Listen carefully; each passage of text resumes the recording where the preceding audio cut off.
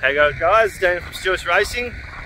This will be night 2. I just recapped from night 1, standing in the same spot, so we'll start off here. If you haven't seen night 1, it's the one before this, so hit it up. Track prep's well underway. Graders get in there. So if you haven't, I'm not going to say the same thing as I just said to recap in the last one, but yeah, we're just down the bottom here. We're going to tighten up the rear of the car to try and get it to be a bit better balanced. I believe that what I've done to soften the rear shocks off, in doing that, what I believe it's done, it's allowed it to pick up the right hand rear wheel too much, which is just way too much wheel spin for days. So we're jacked up down there. I'll do that. No cleaning needed. Track, I didn't even pull a tear off last night. That's how good it was. Smooth. Yeah, so there's a lot of yelling down in the pits at the moment for some reason. Yeah, that's us. The Swanhill, it's a full-blown motorbike track. There's a massive go-kart track up the front. Big facility here, it really is. Kids, Shane's back. If I don't recap through the night, which I might not, I've got a friend up the top filming, so I don't have my phone, so I've got my phone up here filming, so yeah, I'll recap later or Monday morning when we're packing up. But yeah, stay tuned and enjoy. See us.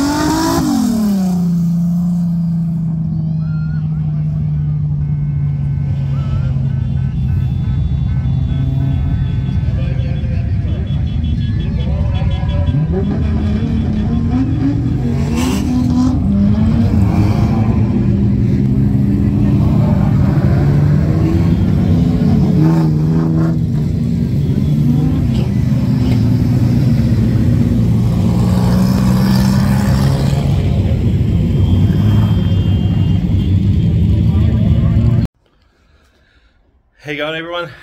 Daniel. Recap from Sunday night 5 days ago. Yeah, it's been 5 days at home, kicking about. Just unloaded. So yeah, we sat in the trailer for a week. Couldn't be bothered. We had a good night. Ended up, them changes we made for the rear ended up being a goodie. Car's still pretty good, but she's going to get pulled down for the rest of this season. Zoom out a touch.